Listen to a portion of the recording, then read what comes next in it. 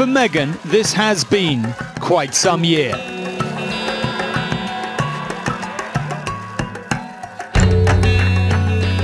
She has a new husband, new country, new job, new family, new life, new baby.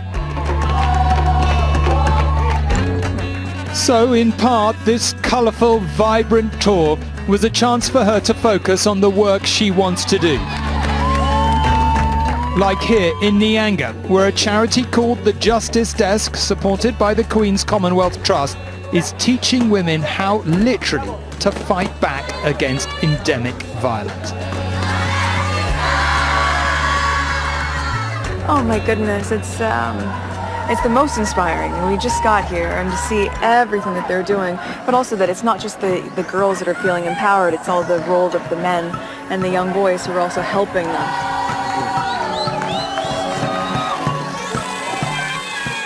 Most of the work was really uplifting, for sure. But there was another story in this film too, of the true pressures of life in the spotlight and the toll it has taken on them both. Look, any woman, especially when they're pregnant, you're really vulnerable, and so that was made really challenging. And then when you have a newborn, It's a long time ago, but I remember, yeah. And especially as a woman, it's a lot. So you add this on top of just trying to be a new mom or trying to be a newlywed. It's, well, I guess, and also thank you for asking, because not many people have asked if I'm okay, but it's a very real thing to be going through behind the scenes. And the answer is, would it be fair to say not really okay? And it's really been a struggle. Yes. Listen, it's been really obvious on this tour your love of this continent. Is this a part of your future, do you think? Do you intend to spend more time here, even live here perhaps for a while? I don't know where we could live in Africa at the moment. Yeah. Just come from Cape Town. Yeah. That would be an amazing place for us to be able to base ourselves. Yeah. Of course it would.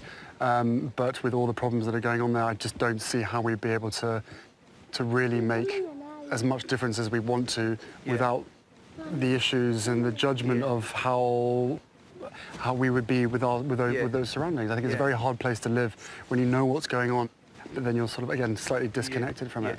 So, look, the rest of our lives, especially for our life's work, will be predominantly focused on Africa, on conservation.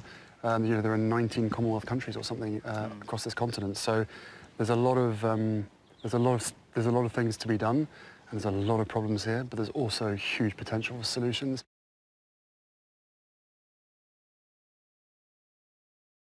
Part of this role and part of this job and this family being under the pressure that it's under, inevitably, stuff happens. But look, we're brothers. We'll always be brothers. We're certainly on different paths at the moment, but I will always be there for him, and as I know, he'll always be there for me. We don't see each other as much as we used to because we're so busy. But I love him dearly, and the majority of the stuff is created out of nothing. But it's just, as I said, as brothers, you have good days, you have bad days. It's families for you.